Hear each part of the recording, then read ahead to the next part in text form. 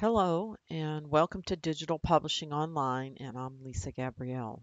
And today I'd like to briefly discuss with you the vocabulary quiz for this class. And if you look at your schedule, you'll notice that the vocabulary quiz is scheduled to um, open up in the second to the last week of classes. That would be week 13.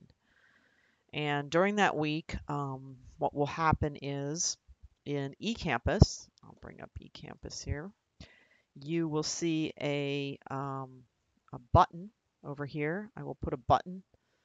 I will also have in the week 13 work, let's see if it's in here. I believe it is in here. There'll be a quiz link. So there'll be two ways to get to the quiz. You'll either click the button over here when that time comes, or you'll have available, or this link will become available on that day. And the way the quiz works is the vocabulary words that I gave you here are set up as a varied quiz. And what that means is each student that goes in and seeks a version of the quiz gets a different set of questions. So there's about, I don't know, 75 vocabulary terms here. What I've done is I've created like a question database. And when you go in and seek a version of the quiz, it pulls down 25 questions from that database. And there's something like a total of 75. So that's the way it works. And when the quiz is opened, you have multiple attempts to finish it. It will be open starting in week 13 and it will close down during finals week. So our final will be on Thursday of finals week. And at midnight on Thursday is the day that the quiz will close down. So you technically have like a week to do it. It's open book. So if you decide to look up the terminology ahead of time and have the all the definitions already prepared, the quiz can take you 45 minutes. You can quickly answer the questions and be done. If you don't look up the terms ahead of time, the quiz can take you up to 2 hours because you might have to look up those um, questions at that time. So depending on how much time you want to spend on this quiz, you can either spend half the time ahead of time or spend it during that last week. However, keep in mind that also this is not the only thing you'll be working on. We'll be doing multiple, finishing up on multiple things in the class. You'll be doing EPUBs, you'll be doing the quiz, you'll be finishing up on your Project 2 brochure and postcard design. So you'll have a lot of things going on. So if you have a little bit of free time now, I would highly recommend that you get a jump start on looking up these definitions.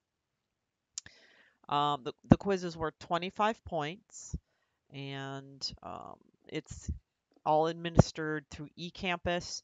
There's no proctor, so you don't need to come to eCampus. It doesn't lock down your monitor or anything like that if you've taken online courses that have had quizzes like that. This is just basically you go in, you pull down a version, you work on it. The other nice thing about the quiz is you can work on it in multi-sessions.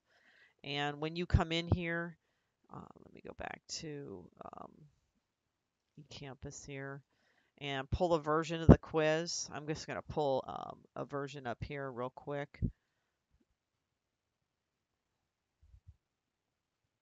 Okay, there's some questions down here I mean, these are all, you may get these questions and you may not, but there's a button here called Save and Submit.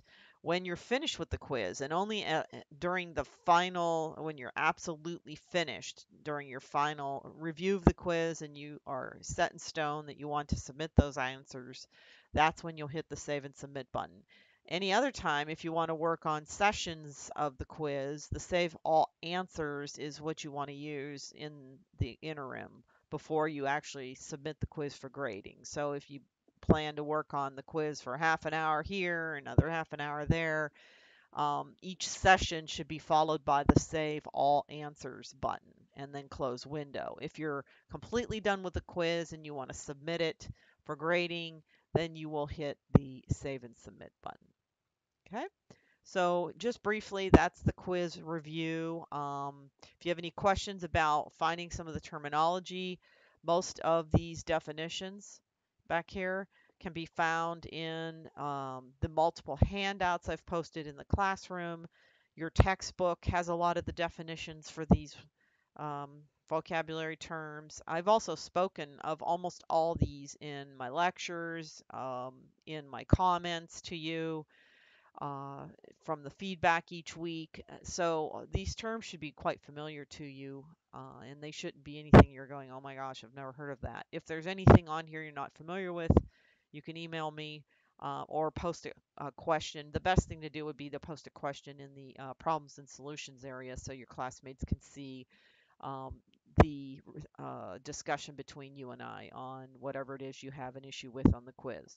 Okay, so hopefully that makes sense, and good luck with your vocabulary definitions.